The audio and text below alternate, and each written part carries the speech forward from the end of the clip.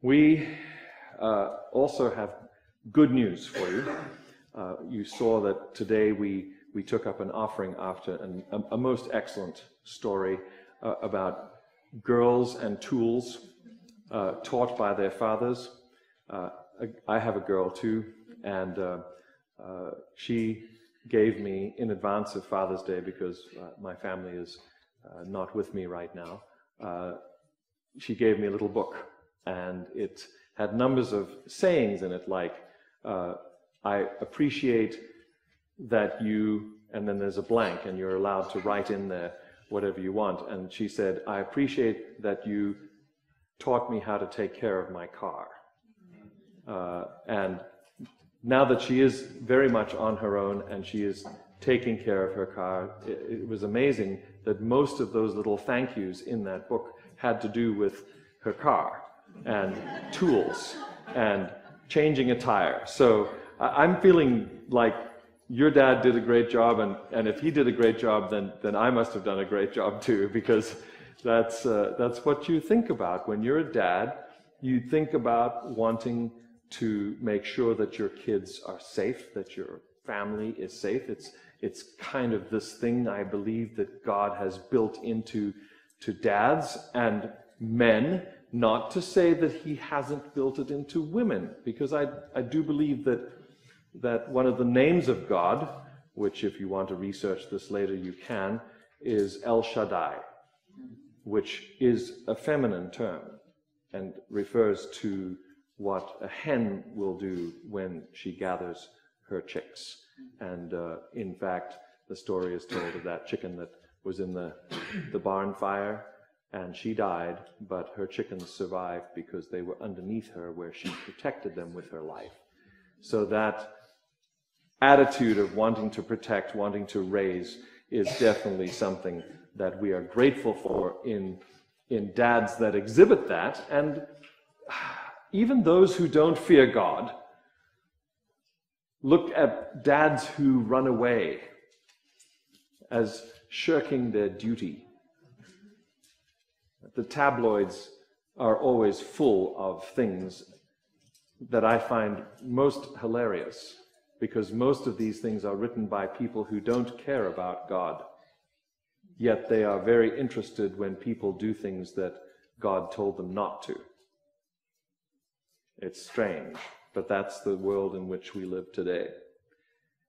We today are looking at dads and grads, and so I needed to mix that with where we are in our journey with Elisha. And I'm going to tell you that it wasn't easy, but God came through, let me tell you. God came through. And it starts for me with the fact that what we're celebrating today is the completion of a journey. Education is a journey, whether you're graduating from 6th grade, my sister, or whether you are getting a big mortarboard and a thick jacket with lots of velvet on it. Did yours have lots of velvet? Yes, yes. Okay. And you're getting a PhD. Now you're going to be a leader of the 6th grade class, or going into the 7th grade class, or you're going to be a leader of leaders. It's a journey. There's a completion of that journey. Schooling has happened, mentoring has happened, and now you are graduating. We are pleased to have in the paper Jennifer Heinrich's exuberance. Good, she's not here, so she can't be too embarrassed. One of the Santa Clarita papers has her in great exuberance on her graduation day, and it just kind of captured that feeling of what it feels like to finish after you have slaved night after night, after you have given it your all, and you have been given that piece of paper. Some call it a sheepskin, maybe it was on vellum in times past, but you've been given this piece of paper that says you're done, you're finished. Well, I'm going to call on Jason Hinkle at this moment and say that once again, he has completed and he is a dad. And we're very proud of you, man.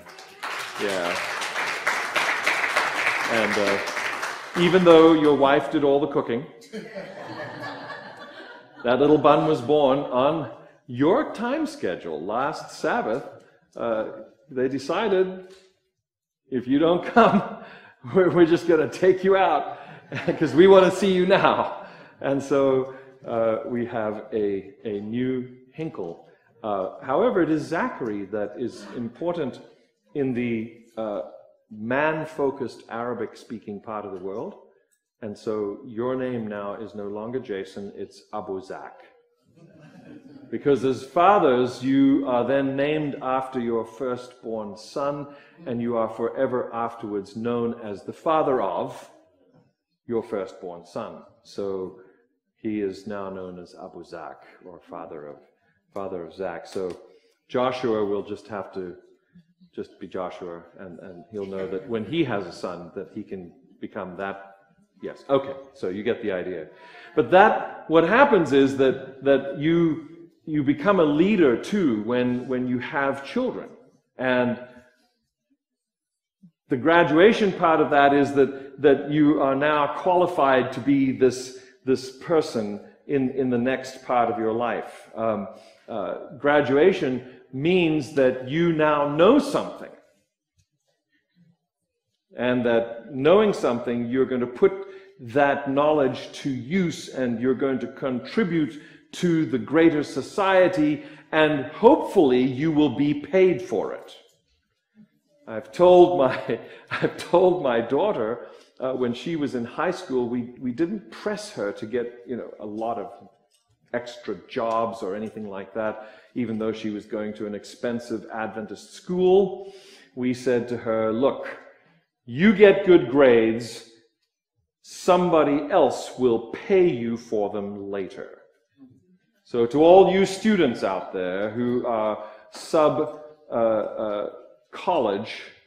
just know that is still true today. And I believe the state of California can be rather generous at times for those who show due diligence and can help. And we certainly as a church also want you to know that we are proud when you put forth your greatest effort, and we would like to see you duly rewarded for that.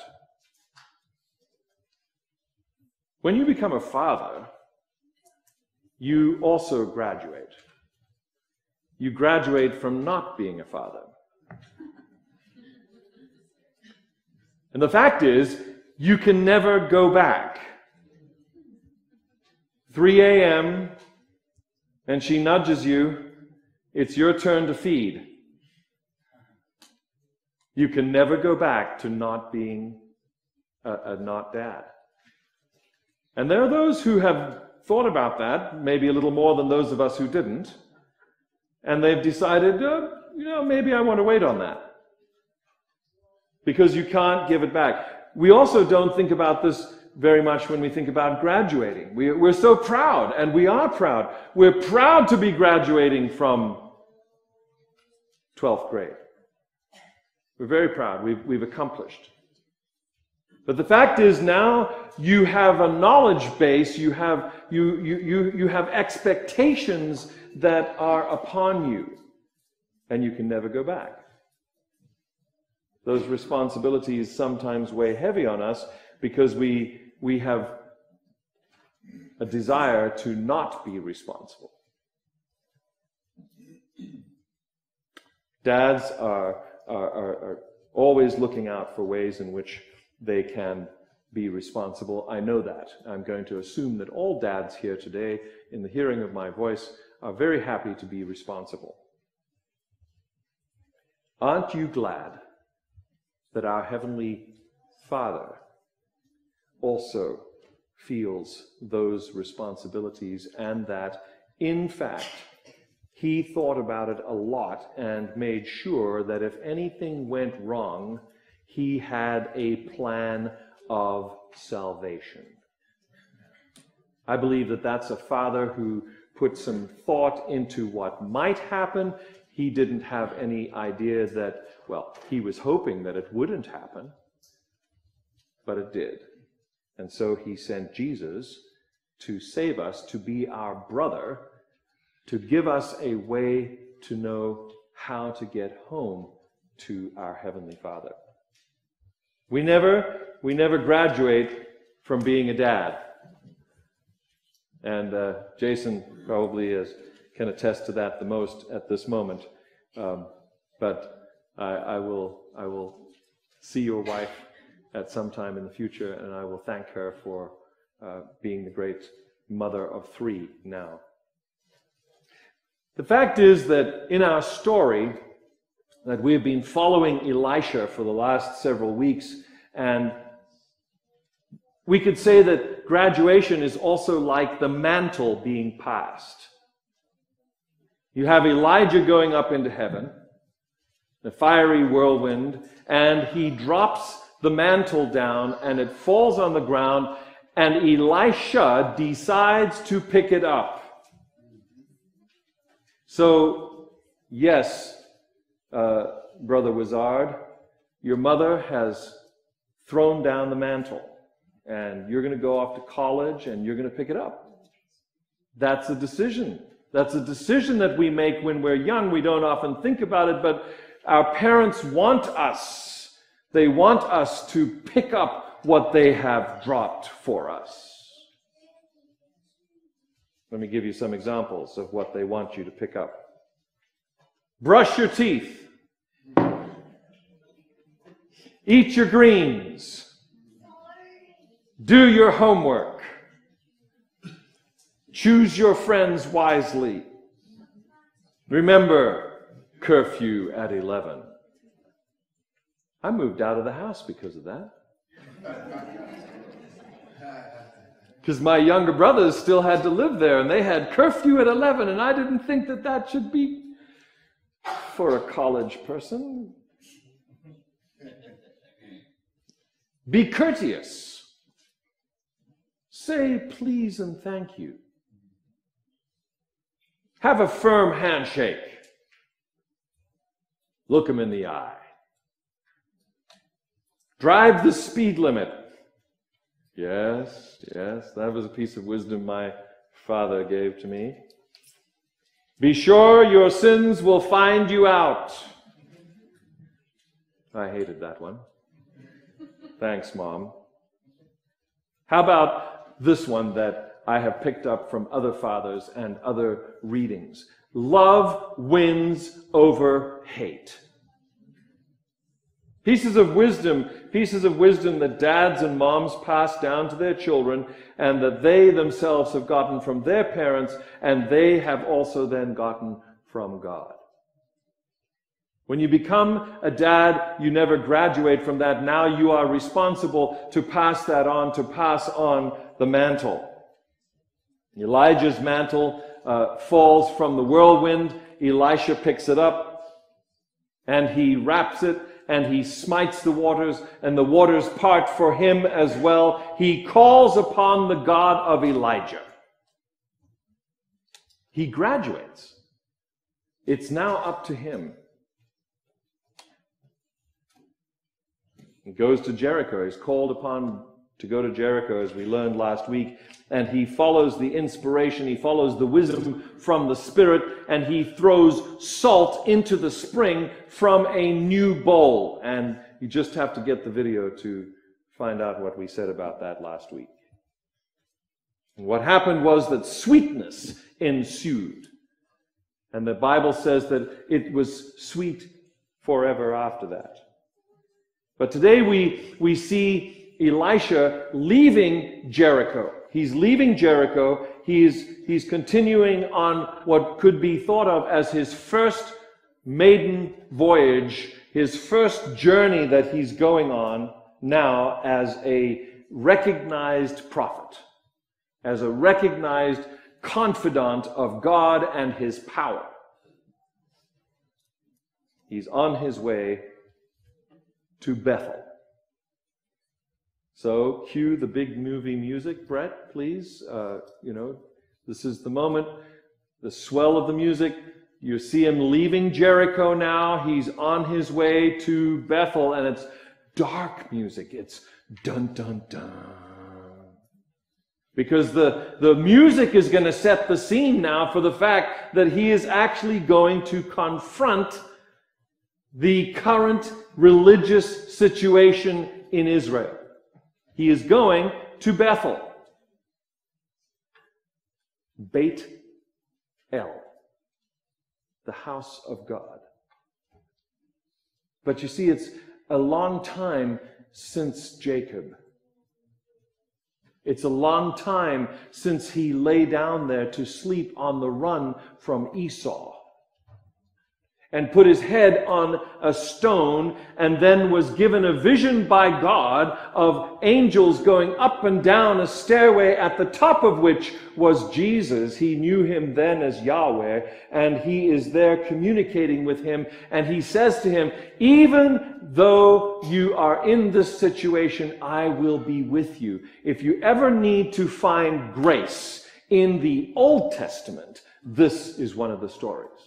You tried it your way, Jacob. You listened to your mother. You tried it your way. You deceived your father and then made your brother angry. I was going to work it out for you, Jacob, but you went your own way. You did your own thing. But I'm going to be with you anyway, and I'm going to bless you. He wakes up that next day, and he realizes that he has been in the presence of God, and so he declares, he anoints this stone which he turns up. Have you read or sung that song, Here I Raise My Ebenezer? Well, now you know. That's a name for that stone that he turns up. It's a marker stone, and there he anoints it with oil, just like a king would be anointed, like Samuel anointed David. He marks the spot. Surely this is the gateway to heaven. This is the house of God. This is where Elisha is going. But you see, during the days of Elijah and Elisha, you have someone called Ahab, and then his son, who had been following in their father's footsteps, Jeroboam, son of Nebat. Don't you love biblical names? Yes. I think Joshua is going to be thankful that you chose such a good one. Jeroboam, son of Jason. Just, I don't know, it doesn't go. Jeroboam, son of Nebat.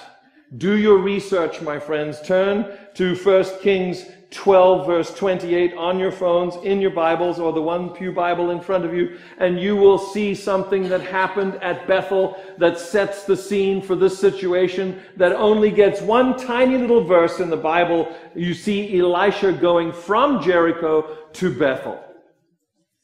But he is literally going into the heart of the cult of Baal.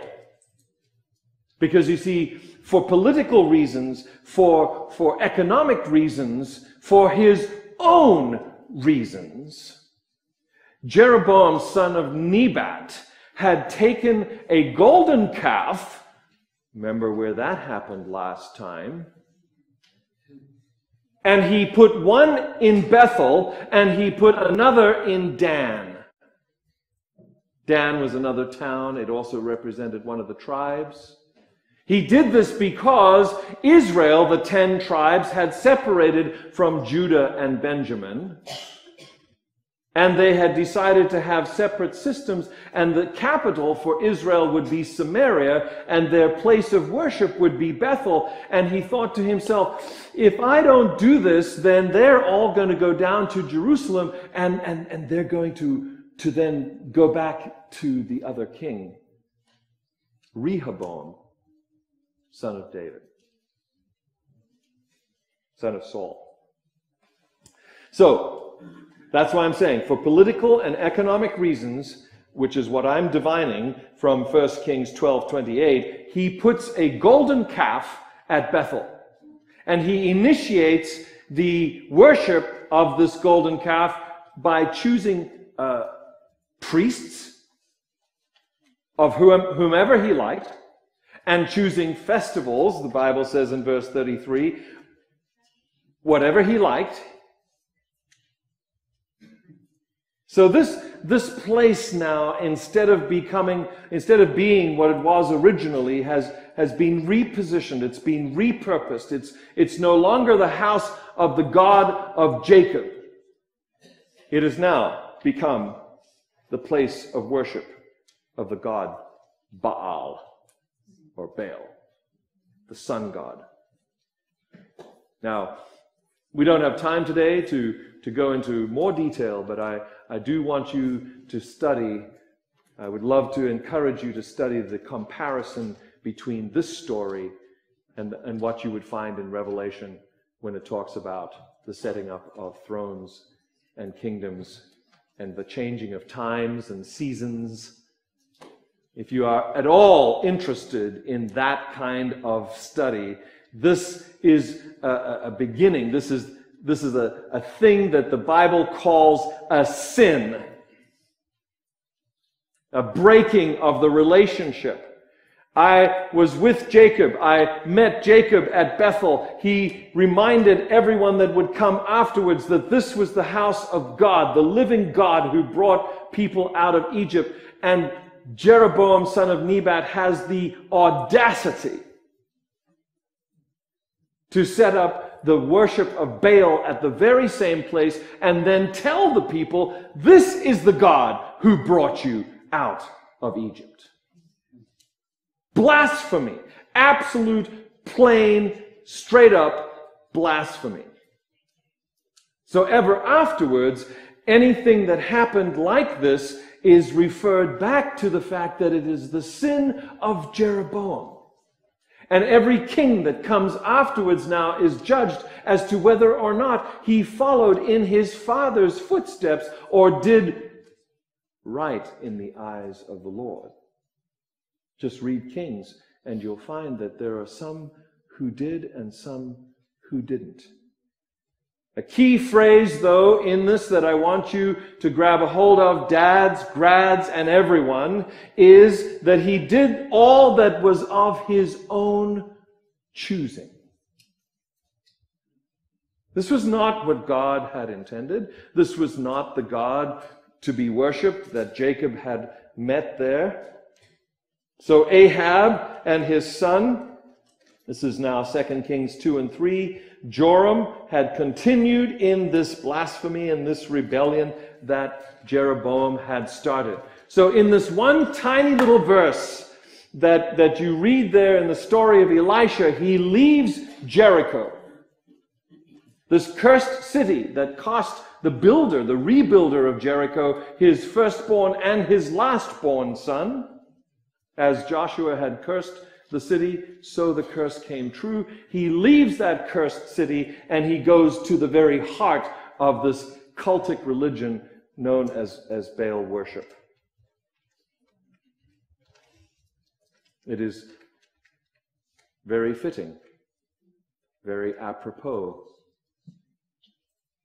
that he is jeered. Yes, the boys come out. They come out from Bethel because they are going to now defend what they like to do. They want to make sure that this guy who is a Johnny-come-lately, who has been following after Elijah, who has now gone up in a whirlwind, they want to come out and tell him, you're not so cool after all. And they call him names and they call into question his authority. That is what is behind the idea of bald head. You do not have the authority here. You are not part of this situation. But woe to anyone who gets in the way of one of God's cubs. Woe to you if you get in the way. He will send his bears. He will send his bears. And there are those of us, I can tell you, who can tell stories of those bears. And how God has sent his angels in various forms to protect and to bless and to to be on the road with, in the journey, in the stream of consciousness, as it were. 42. I don't know why it's 42. My wife says, oh, it's 6 times 7. Well, yes. 42 of those young men are mauled. We're not knowing whether or not they are killed, but they are mauled. They leave with the scratches and the bites of a bear. They'll think twice about jeering the man who represents the living God again. Next stop, Carmel. That's why I have in the title, this is a progression of cities. It's a journey. Graduates have just finished a journey, and now they're going on. Dads have become dads, and they're in a journey of being a dad. Elisha is journeying, and the next stop is Carmel. The circle, I see, is now being closed. Elijah starts the circle. He is the one who calls the people to meet him there at Carmel, and the fire fell on his sacrifice. There was also some running away. Do you remember that part?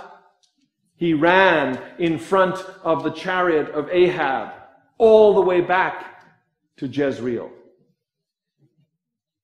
And then he ran into the wilderness. But he came back. He came back and he passed the mantle. And Elisha, here we see him making his first journey, and he heads right for the same spot where God showed himself to the people. Remember, the whole country is worshiping Baal. Well, except the 7,000 that God said had not bowed the knee. Told Elijah that in the wilderness. But he heads to that very visible demonstration spot that Carmel now represents. In the midst of a world, as it were, in the midst of a country that has chosen to be in rebellion, has chosen to be in blasphemy against God, he heads to the very spot where all of that was proven false, because the fire fell on Elijah's altar. He wants to be near where that fell. Dads, grads, all of us, whoever you are now, you are in a journey, and you're becoming something. I want to appeal to you today to let Elisha's journey be your journey today. There's several things you have to do if you want that to be the case, though. First of all, you have to pick up the mantle. God has given you parents. He's given you a church. He's given you a situation. He's given you life. You have to choose to pick up what he lays down. I say that we should, like Elisha, we should call upon the God of Elijah and say, "Where are you, God? I want you in my life. I want your power in my life." You want to take this same journey that Elisha took from Jericho to Bethel to Carmel, then first and foremost you have to pick up the mantle. You have to pick up what God is laying down. Say yes. Number 2, say yes to the call for help from those who are dying in this world. It's kind of how I see Jericho. Again, we talked about this last week. They still live under a curse. We still live in the valley of the shadow of death, do we not? We live in a cursed world. And there are people crying out all around us saying, "Help! Help, I don't know where I'm going. I'm blind. I need to be able to see in this dark, dark world. If you have accepted the mantle, my friends, that gives you the ability to say, I'm over here, kind of like Marco Polo, I'm right here, I'm right here. I'm going to hold your hand and I'm going to lead you to the light. It's what Elisha did when he said yes to the people of Jericho, and he took a new bowl, and he took the salt, and he threw it just like Jesus said, you will be the salt of the earth. He took the salt and he put it in the bad waters, and the bad waters were made whole and sweet again. So too will be the lives of those that you listen to and that you throw yourself with the power of God motivating you, throwing yourself into their lives. Number 3, I say that we should head for the house of God. Make sure that your direction in your journey, like with Elisha on his first journey, is that you are headed to being part of the house of God. Because you see, house has to do with family. House has to do with inclusion. That's why we call people we call them husbands, house bands. They're the ones that bind the house together. Head for the house of God. Be on call with the one who has called you by his name. We'll talk about that more another time, but I want you to know that the name of Jesus Christ is the name by which all humanity is saved into the house of God. It's a family name. Just a quick piece. Third commandment says, quick test, do not take the Lord's name in vain, for the Lord will not hold you guiltless. Interesting little piece we don't often add on there. You take my name, you get married to me, you are part of my household. What you do reflects on me.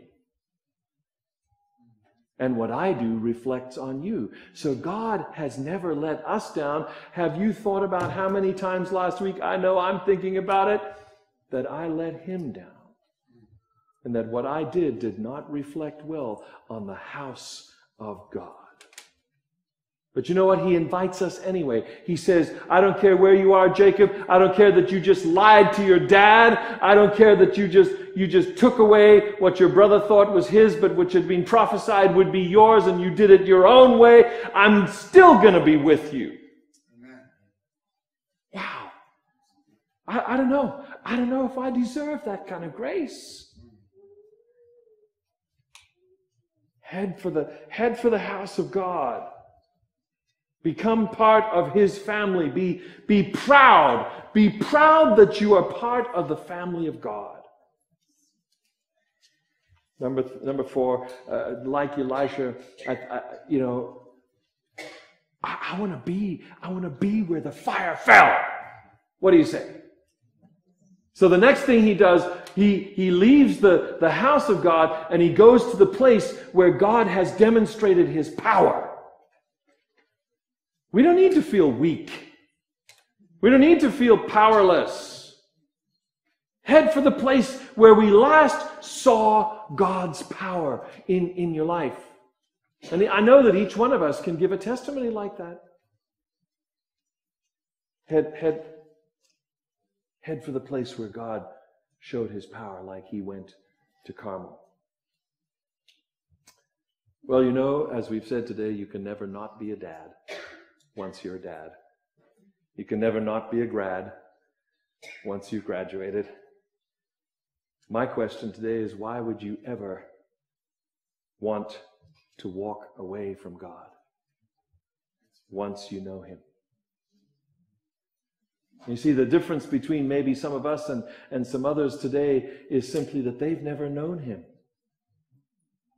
And so Elisha's journey shows us that we too can be part of those people who go to individuals and go to this world and help them to know God. So that, like Elisha, we feel his power, we participate in his power, and we share that with other people who are wandering around in this world of darkness. So I say, may we all look to our Heavenly Father, the everlasting I Am, the life giver, the Prince of Peace, the King of the universe. May we look to our Papa.